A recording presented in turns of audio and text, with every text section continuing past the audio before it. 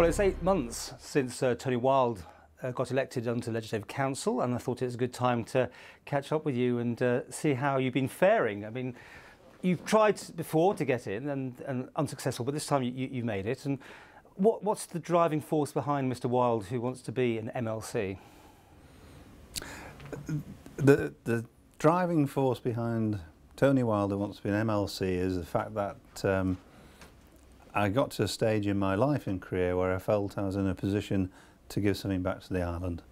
You can tell by my accent that I'm not from the island originally. There are some Manx twangs in it from time to time, but Janet, my wife, and family are very much Manx, and the island was good to me at the age of 18.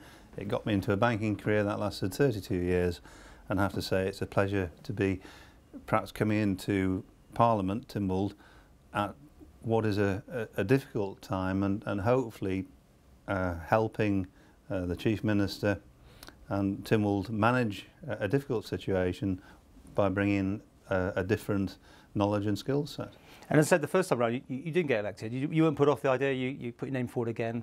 No, I mean, in the end, I was that was going back to June 2010. I was in competition with Alan Crowe, who was a perfect candidate, and you know, all credit to Alan. Alan won the vote. We now work together. Alan sits in the room next to me. We both work in the Department of Economic Development.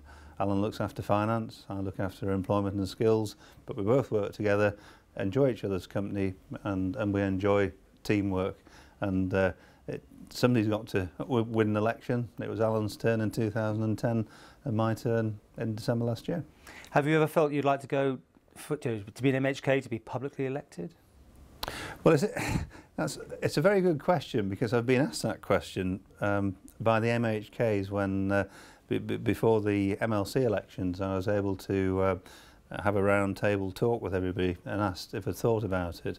And the genuine answer is yes, I would be prepared to stand as an MHK, but at this point in time I believe I should stand in my constituency, which is Garth, and I have the greatest respect for the Speaker, who I've known for a long time, Steve Roden, and in that sense I would not wish to stand if Mr. Roden was to move on. And we had a laugh about that, because as he said, do you know something I don't?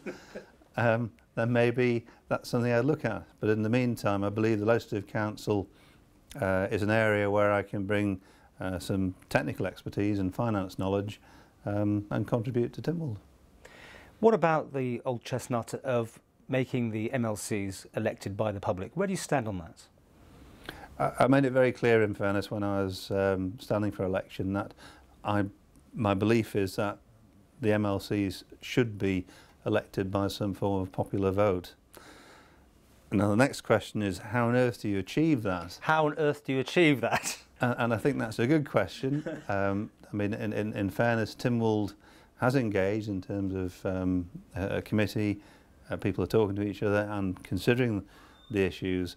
The only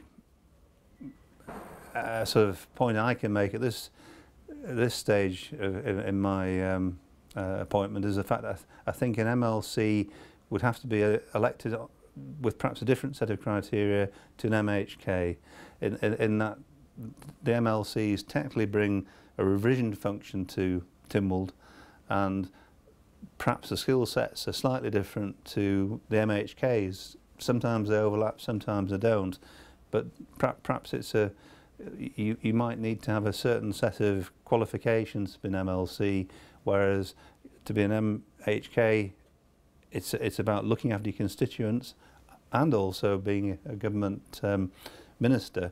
But how on earth you define those two differentials is still, I'm still finding it difficult to define.